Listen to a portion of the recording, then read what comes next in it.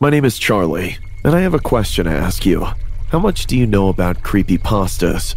To be more specific, how much do you know about the smiling dog?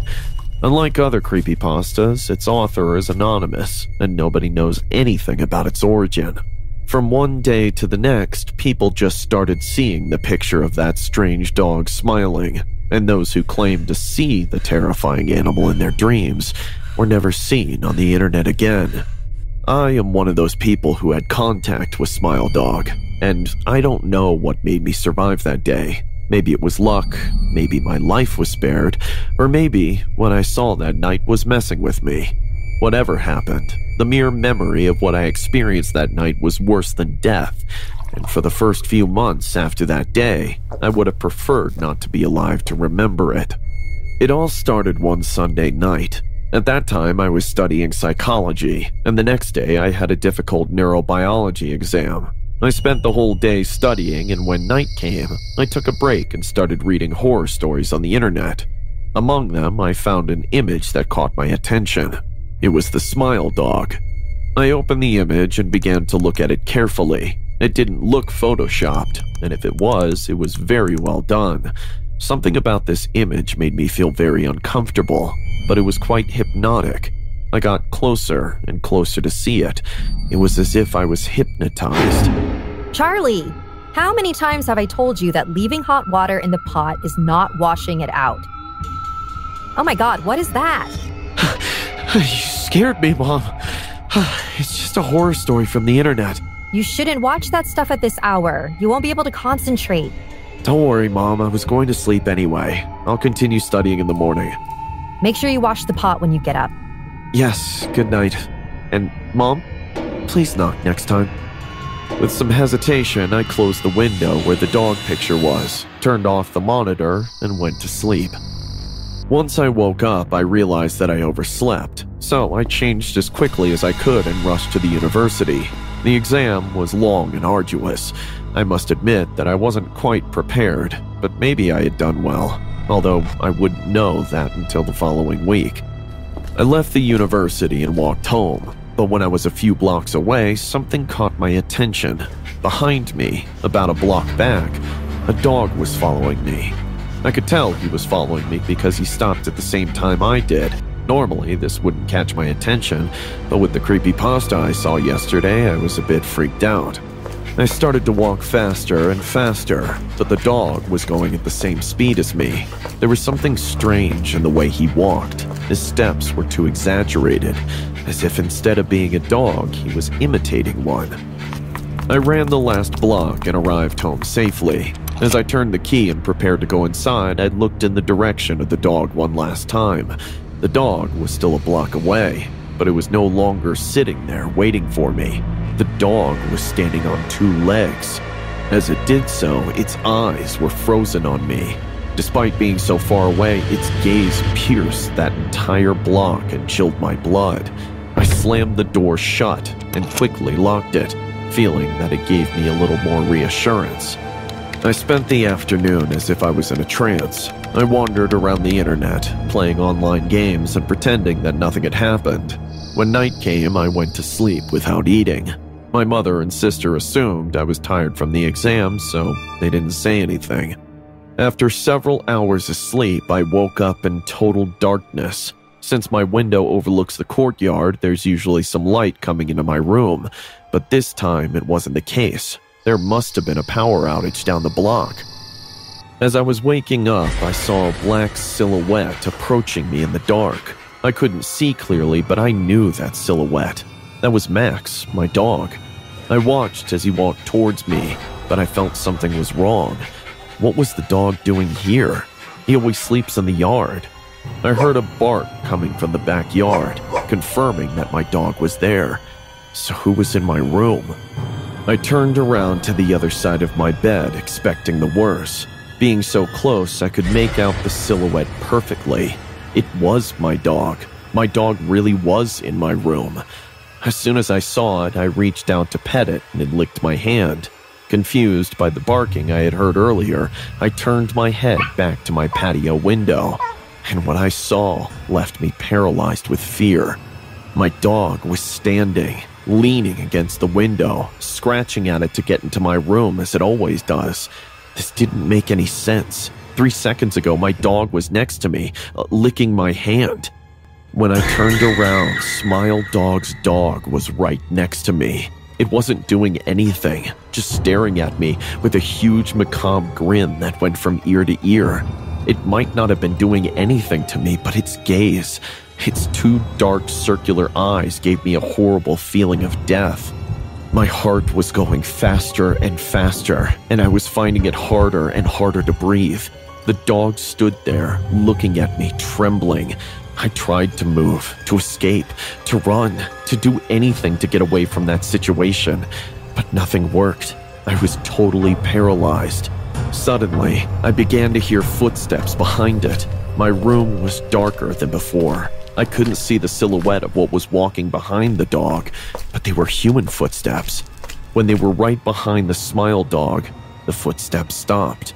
Out of the dark came a gray hand, which petted the dog.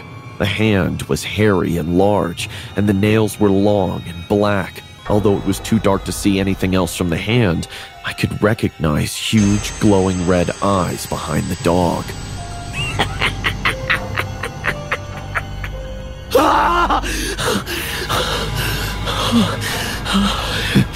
It was all a nightmare, but it felt so real. When I was trying to figure out what I had dreamed, I raised my hand and felt my heart skip a beat. My hand was soaked with dog saliva. The monitor turned on by itself, and on it was the picture of Smile Dog. Underneath it, the picture said, "Share the picture with all your friends, and God bless you."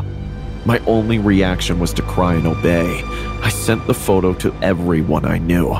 Some responded confused, others thought it was a joke. The important thing is that it worked, because that was the last time I dreamed about the dog.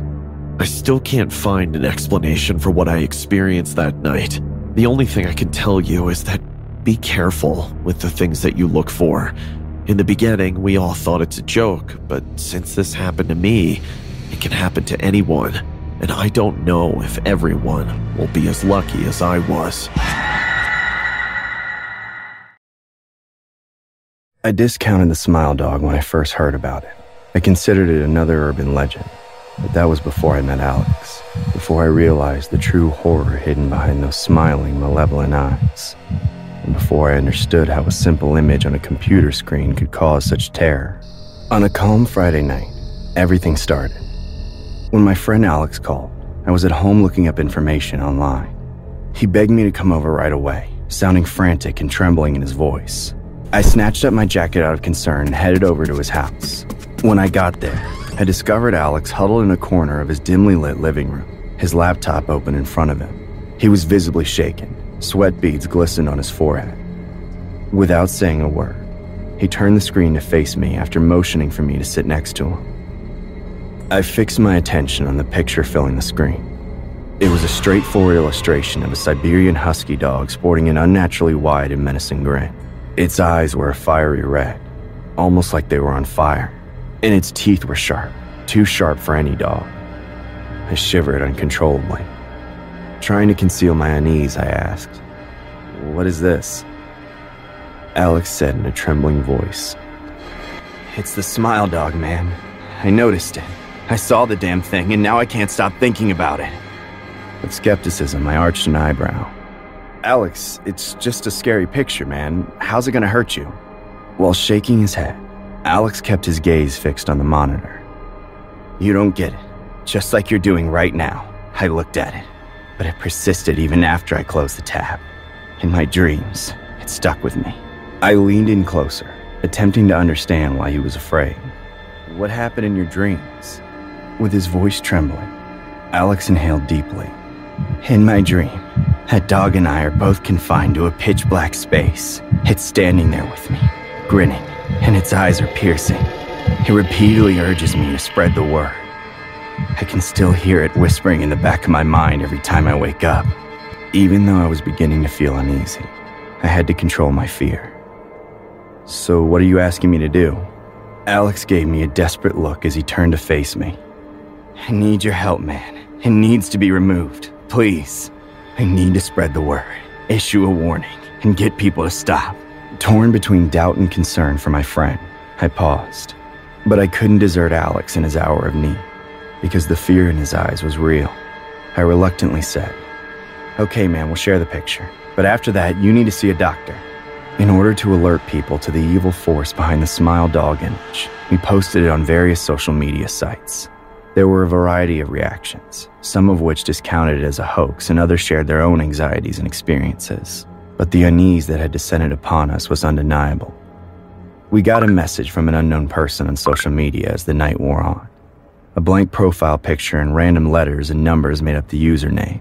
"You've been warned," was all that was written in the message. Alex and I looked at each other anxiously, but we refused to be intimidated by a user who chose to remain anonymous. We persisted in our efforts to inform others in the hopes that by doing so, we would be able to reverse the curse. Days turned into weeks, and the Smile Dog started to encroach on our lives in ways we never could have anticipated. Its voice echoed ominously in our dreams as we heard its whispers in the darkness of our bedrooms. Every day brought us closer to insanity and greater desperation. I was using the laptop to browse the internet by myself one evening when I got a message. Alex had requested a video call. In anticipation of seeing his anxious face on the screen, I agreed to it. But what I had witnessed chilled my blood. There was Alex, but he had lifeless eyes and a contorted face. "Spread the word," he said with a hollow tone in his voice. The call ended abruptly before I had a chance to react and speak to him. I panicked as soon as I realized that something had control over my friend. I frantically called the police and tried to explain the situation as best I could without mentioning the Smile Dog. When they got to Alex's house, they discovered him frozen, with a manic smile and a catatonic state.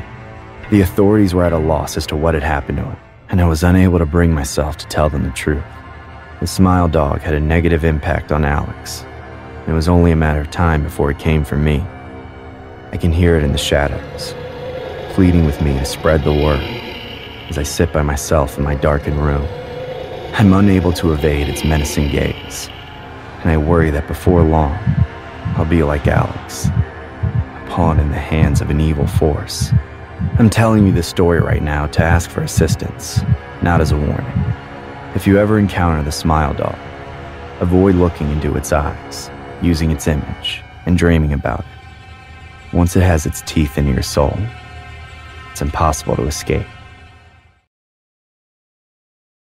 It's been over 20 years now. 20 years of my living hell.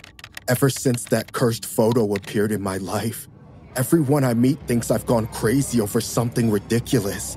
That the smile.jpg file is nothing more than an internet hoax. How I envy those who are ignorant enough to believe that. This is my last chance to tell the full story. It started in the early 90s. I was working my first job in Chicago at an office that operated a digital bulletin board. The people in the office didn't treat me with any respect. I quickly became bitter and resentful of my coworkers. It was in that headspace that smile.jpg just found me. I was in my tiny cubicle in the darkest corner of the office, working on the oldest computer owned by the company. I received a random message from an address typed out in characters that weren't even a real language. The subject line read, "Smile, God loves you." I absent-mindedly opened the email. All it contained was a single attachment, smile.jpg. I downloaded it, and my life changed forever. That horrible, unnatural smiling dog and the wretched red hand beside it. As soon as I saw it, I knew something was wrong. This wasn't supposed to be seen by people. And yet, I spent the remaining 2 hours of my workday locked in a trance, unable to do anything but stare at it. When I went to sleep that night, I had the first of thousands of nightmares. The dog sat on top of me, repeatedly speaking "spread the word," as I was unable to move or say anything. Then, I saw the red hand appear next to me and reach for my face. Right as it grabbed me, I shot awake, hyperventilating in a cold sweat. This nightmare happened every night for the next week. Finally, I couldn't take it anymore. I knew what it wanted me to do. I found the email from the garbled address and forwarded it to everyone in the office. including the people that worked for other companies in the same building. The whole rest of the day was lost to everyone becoming deeply unsettled by the image. Some even had panic attacks. My boss asked me why I did it, but I claimed it was a system error, that as soon as I clicked on it, it just forwarded itself to everyone like a computer virus. He reluctantly believed me. Luckily, after that, the nightmares stopped for a while. For everyone else, however, they had only just begun. Productivity grinded to a halt. Everyone was sleep-deprived, anxious and depressed, complaining of nightmares and visual disturbances related to the smile.jpg file. One by one, they all quit, until eventually the company went under. I lost my job and gained a heavy sense of guilt, which sent me into a deep depression. Unfortunately, it wasn't long after that my nightmares returned. I kept seeing the same thing, but instead of the smiling dog sitting on me, I was watching it invade the sleep of my old co-workers. The dog glared at them with that awful smile as the devil's hand covered their mouths so they couldn't scream. The dog always turned to look at me, as if to say thank you. Then it turned back to its victim, reaching down and taking a bite out of their throat. And then every night for the next week, I was stuck watching the dog slowly devour one of my old co-workers while the devil held them down. Once the poor soul was completely consumed, the next night would start the whole process over again with another co-worker. I had been used by the demon to spread its curse to hundreds of people, foolishly believing it would spare me. I have no idea how many people I damned, but the number is in the high hundreds. Finally, one day in 2008, it seemed to stop. I had watched my last old colleague get eaten alive in my nightmares. For the first time in many years, I slept without disturbance. Of course, I lived with an unspeakable amount of guilt, but I was free of the curse, or so I thought. I was only allowed a few months of rest before it came back with a vengeance. Not only did it return to my nightmares, each night inching closer to my throat, but for the first time, I saw the dog while I was awake. Initially, I saw glimpses of it while I was walking out in the street. It stalked me out of the corner of my eye, always smiling, always inching closer, until eventually it found its way into my apartment.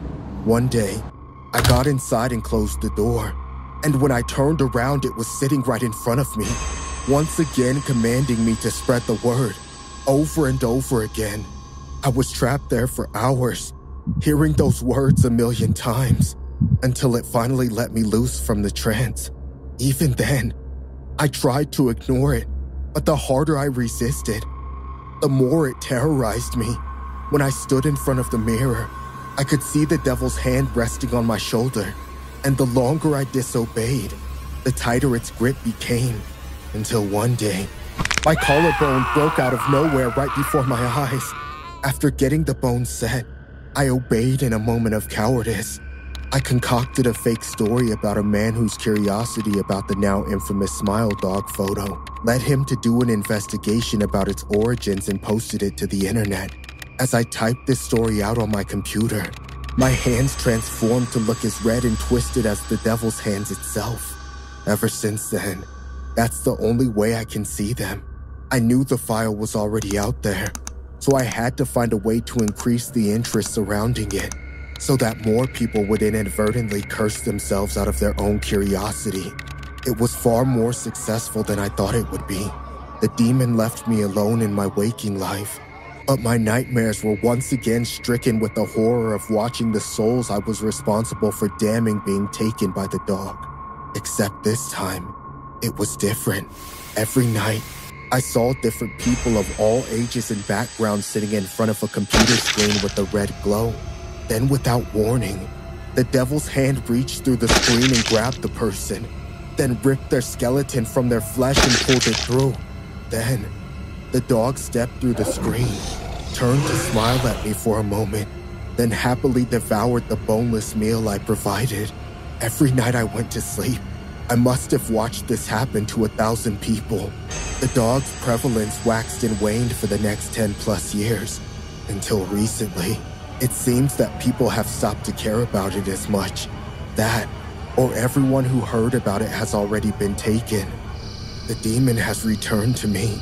I now see the dog following me wherever I go, incessantly murmuring, "Spread the word," non-stop. The devil's hand has an unwavering grip around my throat.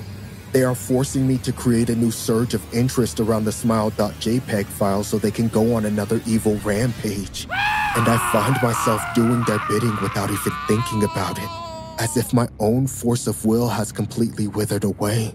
However, I cannot keep doing this. I know that I can never escape this curse as long as I'm alive. So this is my final message and admission of guilt to the world.